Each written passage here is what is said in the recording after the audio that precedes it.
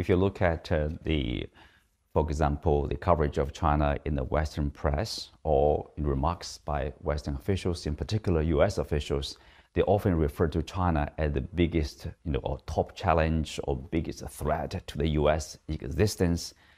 How do you understand that kind of allegation or criticism?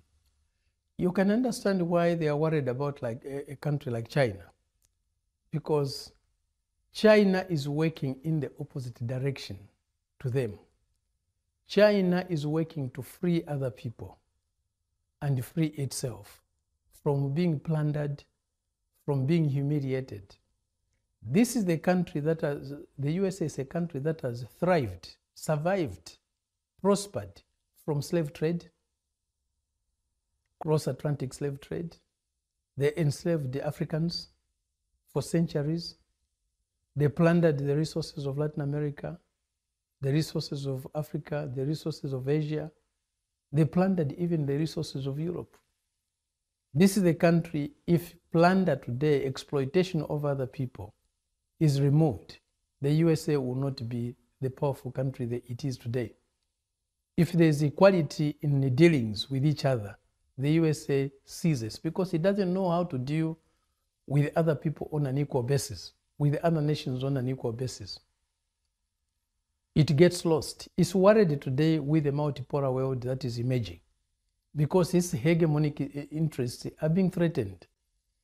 It's not China per se, it's the interests of the Americans that are being threatened with a world that is more equal, that is more fair, that is more just. They can't survive in that world because their methods of existence are based on plundering other nations, on humiliating other nations, on exploiting other nations. Well, a related question, I would cite is, the Chinese efforts to broker, basically a peace deal for Saudi Arabia and Iran to resume their diplomatic ties. And then you see the Chinese efforts to create some conditions for peace or for ceasefire between Russia and Ukraine in this Ukraine crisis. But then if you look at the reaction or response from the US side, they try to dismiss the Chinese efforts or belittle the Chinese efforts as something else.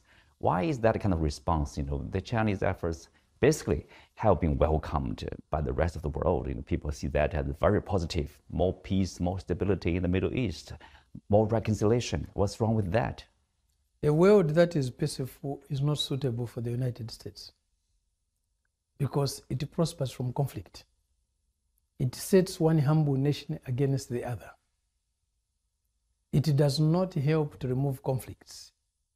It always creates conflicts. When you look at the conflicts that have existed in the world since 1776, when the USA was formed, the USA usually has a hand in it. When it doesn't have a hand in it, it doesn't work to resolve those conflicts. It works to perpetuate those conflicts because it thrives from conflict. It benefits from conflicts. When the world is divided, it becomes easier to exploit. It becomes easier to plunder. A united people cannot be plundered.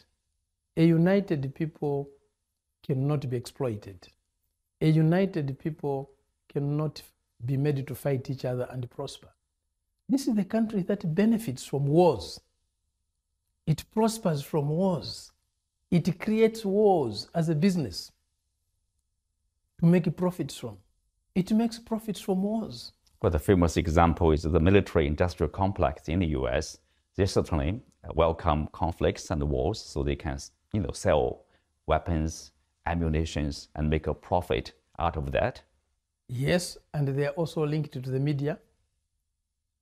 They are linked to the politics. They are the sponsors of the politicians.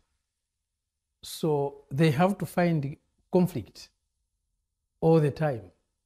If no conflict arises naturally, they create it so that their industries make more and more money. And every year the US publish, human rights record on every country but itself. What do you make of that? Some people accuse the US of using the so-called human rights to interfere in the internal affairs of other countries, in particular the countries they are not happy with or they see as rivals. What do you make of that?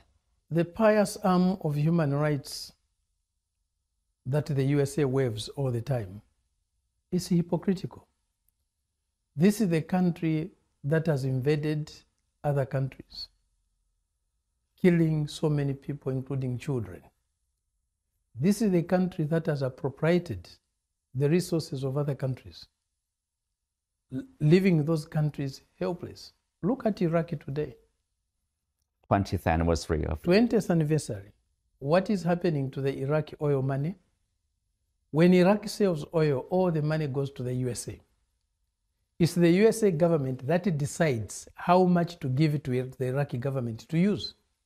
The Iraqi government has to submit a budget to the USA to get its own money after 20 years of that conflict.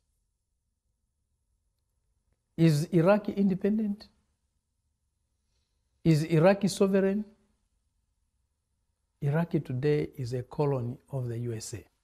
This is the country that occupies other countries' territories. For how long have they been there? Been in Guantanamo, on Cuban soil? A small island, the whole country of the USA, a huge territory, they still go and grab a small territory, not very far away from its own country, from its own coast. They have been occupying it for how many years? Several decades. The Cubans have been crying, give us our land. The USA does not respect the territory. Can really the USA claim Guantanamo to be their territory? Right. You can understand the same behavior in Taiwan. Same behavior. If today China or Russia went and did the same in Hawaii, what the USA is doing with Taiwan, would the USA accept it? They say, do unto others as you would like them to do unto you. Does the USA do unto others as it would like them to do on itself? This is an interesting perspective of the point here. You mentioned about the equality among sovereign nations. That's an exercise of democracy, based on equal footing and expressing one's wish or one's needs or demands equally in the international community. Do you think there's enough democracy in terms of that respect? If you don't respect the territories of other people, those territories are occupied by human beings. How can you respect human beings when you don't respect the territories which they occupy? How can you respect a human being when you don't respect the privacy of their home, the dignity of their home? A homeland is something very important to any human being. Every human being on this planet has a homeland.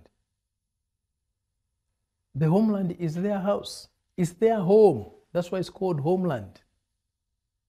You don't just get into somebody's house. You don't just get into somebody's country and interfere. If you don't respect the sovereignty of a territory, you cannot respect the human being who lives in that territory. You cannot claim to be committed to their democratic rights.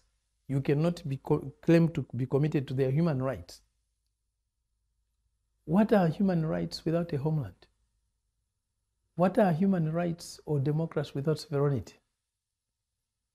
When your rights can be trampled on, when your leaders can be toppled anytime, when your leaders can be killed anytime. Look at what they did to Saddam Hussein. Look what they did to Muammar Gaddafi in Libya. Look at what they do to other people's leaders. Look even at the attitude, the arrogance towards other people. They never respect the leaders of other countries.